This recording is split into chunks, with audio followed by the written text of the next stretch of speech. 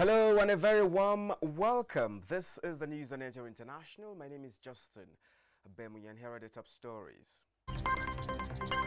Nigeria officially joins the African Continental Free Trade Area with the President Muhammadu Buhari signing the Sierra Leone, Nigeria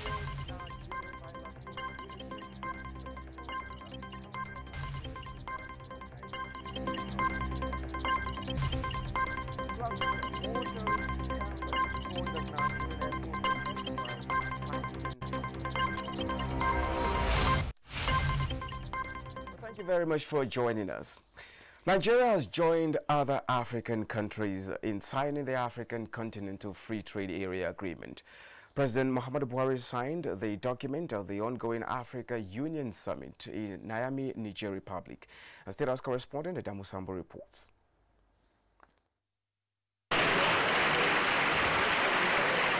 It was a standing ovation for Nigeria and indeed a joyous moment of remarkable significance for African leaders as President Muhammadu Buhari puts pen to paper to formally enlist Africa's most populous country and largest economy into the Continental Free Trade Area Agreement.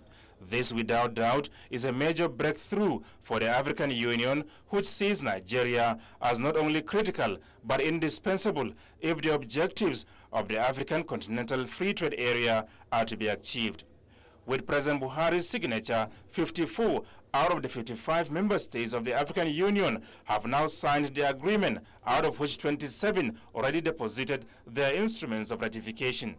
When fully operational, AfCFTA will be the world's largest free trade area with a potential market of 1.2 billion people and a gross domestic product of $2.5 trillion across member states of the African Union.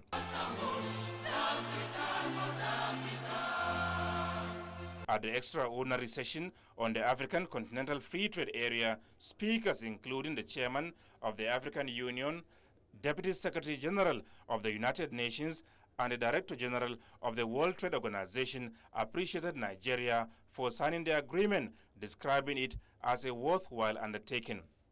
This, they say, demonstrates the common will of African countries to work together towards achieving the vision of the African Union's Agenda 2063, the Africa we want. We deserve to congratulate ourselves on these major achievements that has been made possible thanks to the African nations' will and their faith in the vision of the founding fathers.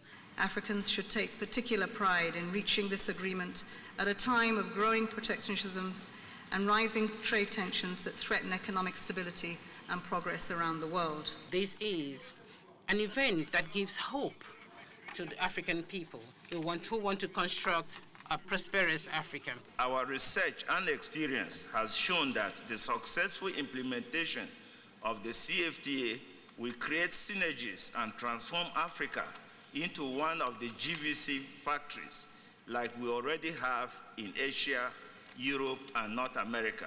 The African Continental Free Trade Area Agreement came into force in May 2019 and expected to start trading in July 2020, before which some critical preparatory activities are to be undertaken, including effective sensitization of the state parties.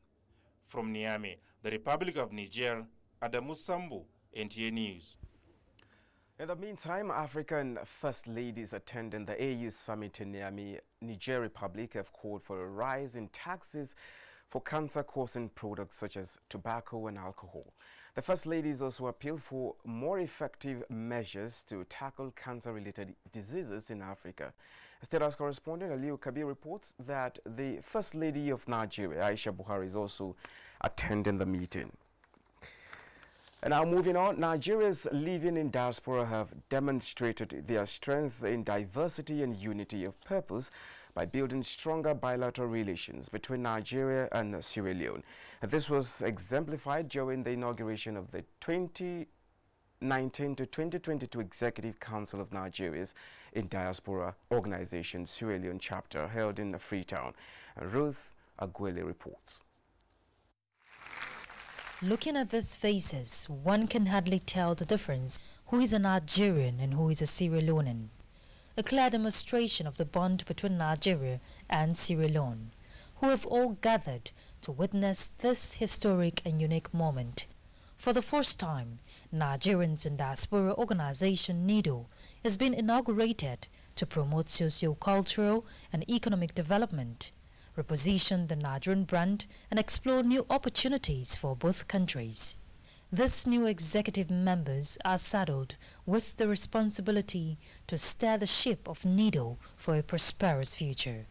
The president of Sierra Leone, retired Brigadier Julius Madabio, who was represented by the Minister of Foreign Affairs, Nabila Tunis, assured Nigerians of the full support of Sierra Leone government to strengthen the cooperation between both countries.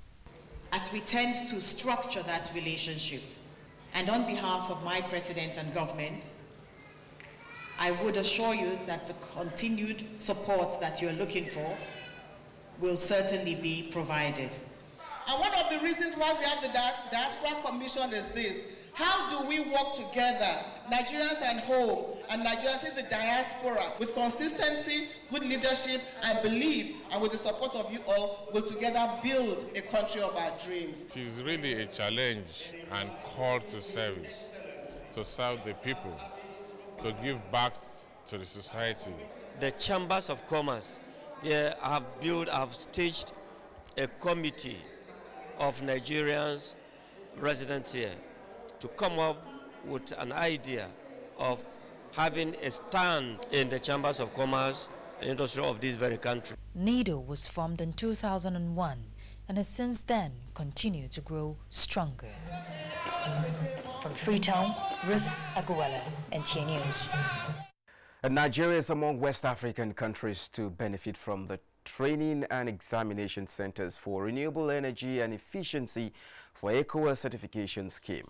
This is to promote professional competence and address quality assurance gap. The executive director of ECOWAS Renewable Energy Center Praia, Cape Mahama Kapia, says by the end of July, the training certification examination will hold in Lagos, Nigeria. It says work is ongoing for the production of more than 200 megawatt of solar installations. Now, turning to security matters, where the Nigerian Air Task Force has successfully destroyed additional terrorist structures and killed some members of fighters at Bakassi on the fringes of Lake Chad in Borno State.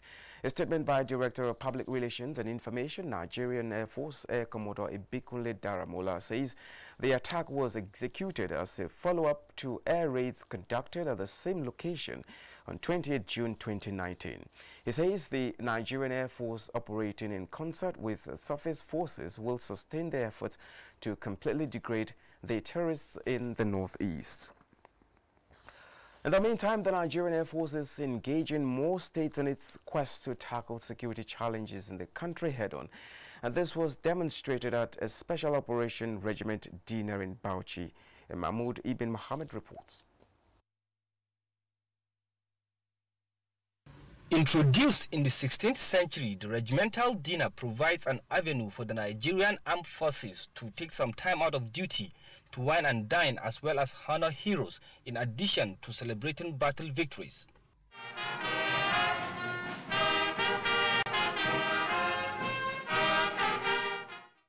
With the promise to work closely with all security agencies in the state, Governor Bala Mohammed applauded the nation's armed forces for living up to their responsibilities. I wish to commend the Nigerian Air Force for finding it very important in engaging its officers on this noble tradition of regimental dinner night, despite the demanding task of maintaining peace in the country.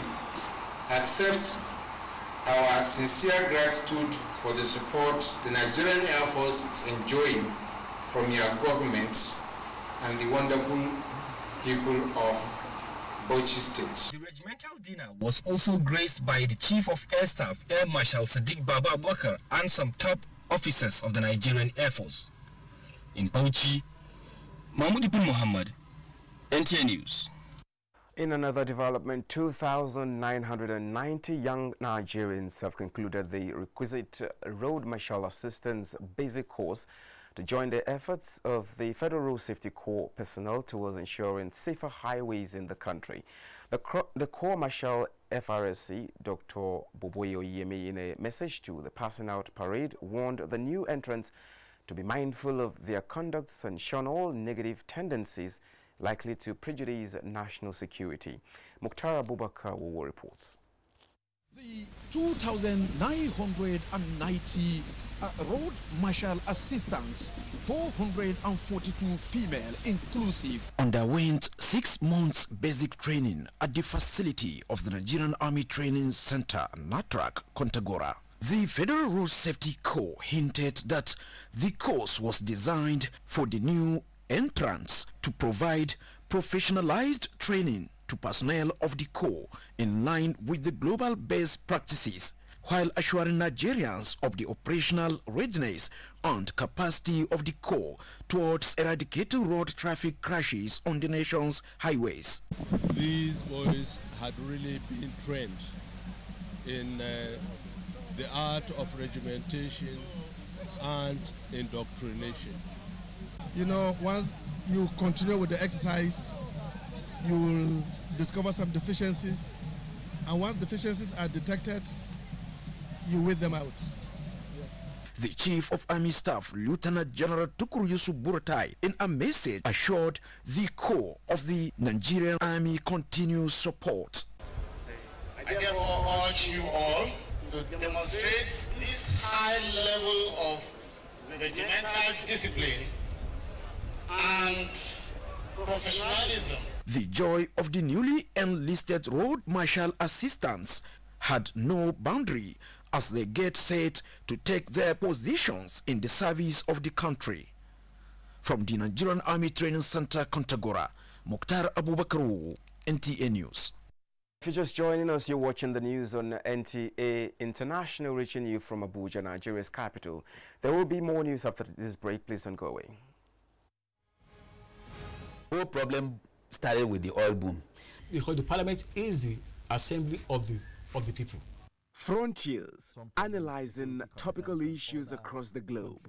It's analytical, educative, and incisive. Traditionally, our people, are liberal in the sense that they sit down and dialogue among themselves.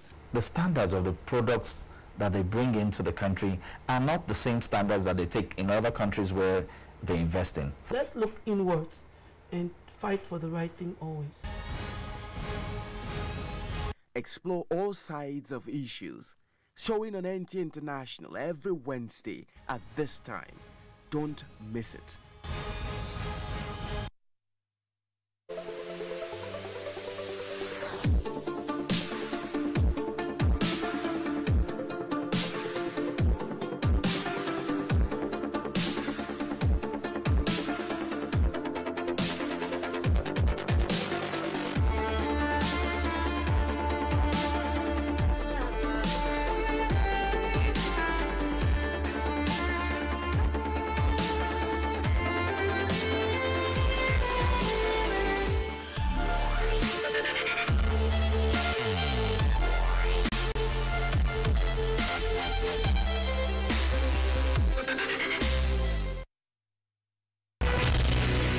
NTA International News.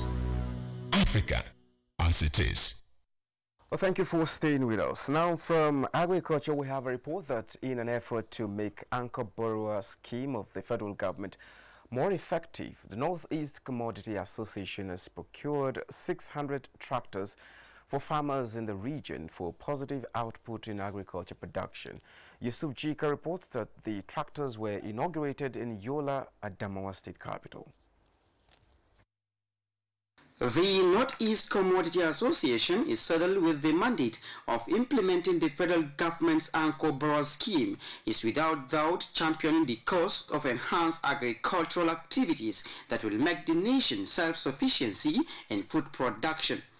600 tractors have been procured and inaugurated by the association to service farmers in the Northeast region for improved food production and security.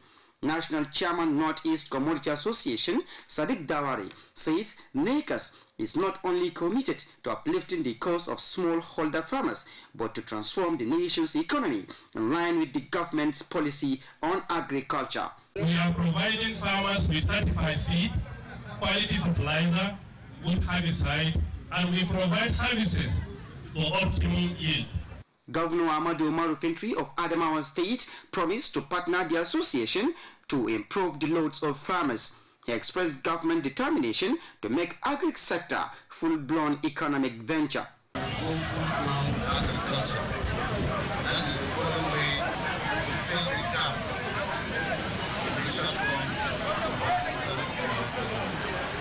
Speakers on the event applauded federal government and NECAS for defeat.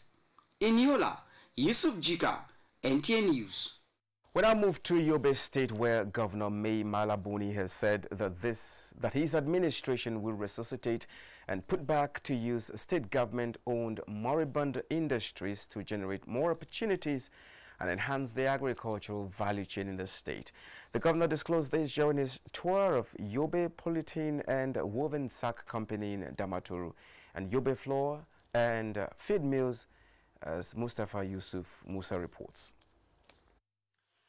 In the last 8 years, about 10 industries went moribund in Yobe State, leaving in its wake hundreds of unemployed people, particularly youth, with millions of naira equipment laying waste.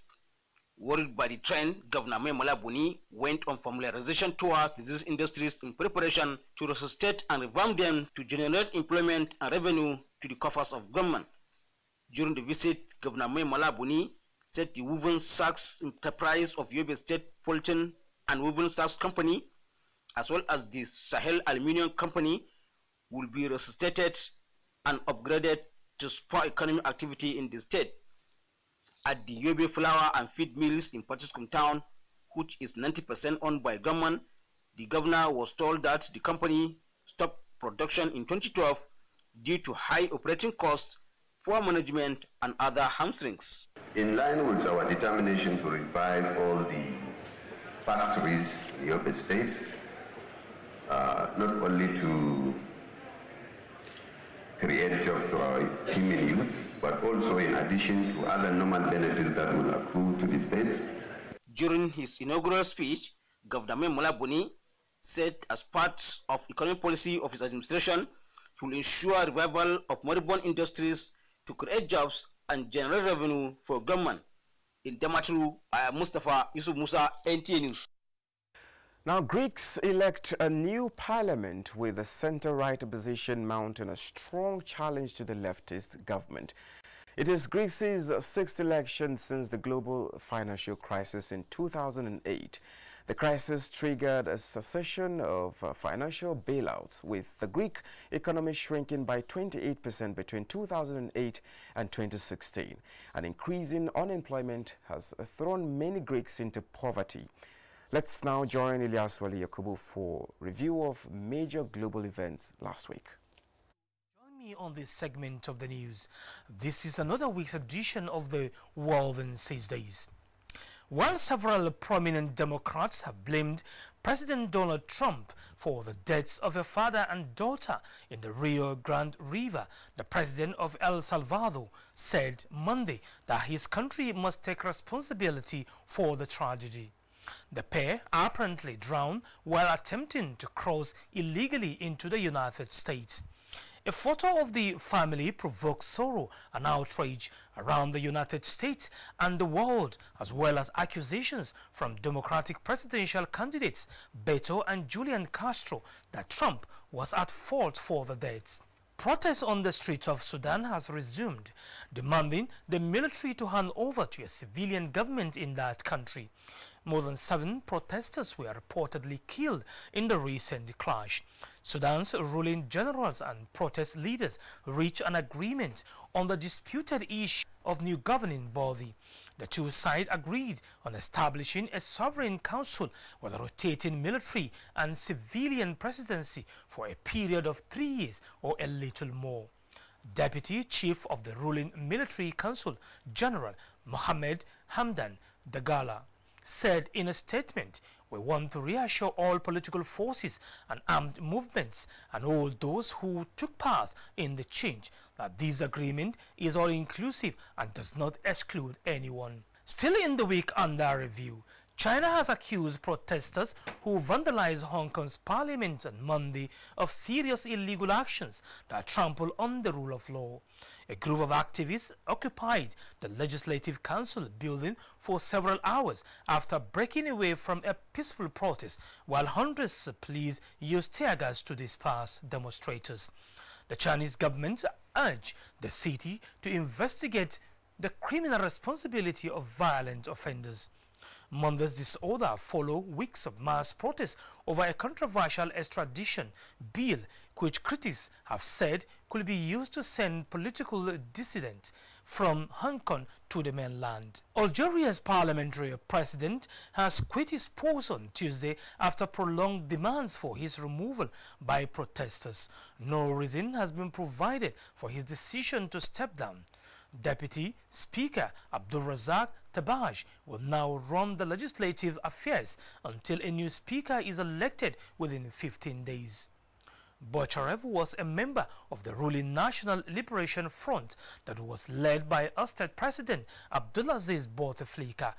And in Libya, the UN says it has received reports that on Tuesday that guards fired on migrants who tried to flee a strike on the detention center near Libya's capital, Tripoli. The UN says it believes at least 53 migrants died and 130 were hurt in the airstrike on the Tejora center. UN High Commissioner for Human Rights Michelle Bachelet said the airstrike could constitute a war crime. North Korea has accused the U.S. of being hell-bent on hostile acts despite a recent agreement between the two countries to resume nuclear talks. Pyongyang's UN mission said the U.S. was inciting an atmosphere of sanctions. The statement comes days after Donald Trump became the first U.S. president to enter North Korea as he met Kim Jong-un for talks. And in Iran, its Revolutionary Guards commander Mohsen Rezai threatened on Friday to seize a British ship in retaliation for the capture of an Iranian supertanker by Royal Marines in Gibraltar. Rezai said on Twitter, if Britain does not release the Iranian oil tanker, it is the authorities' duty to seize a British oil tanker. The Gibraltar government said the crew on board the supertanker Grace 1 were being interviewed and witnesses, not criminal suspects, in an effort to establish the nature of the cargo and its ultimate destination. U.S. President Donald Trump, while not specifically mentioning the supertanker incident, repeated a warning to Tehran. We will see what happens with Iran. Well, that's it on this segment. Now let's talk sports.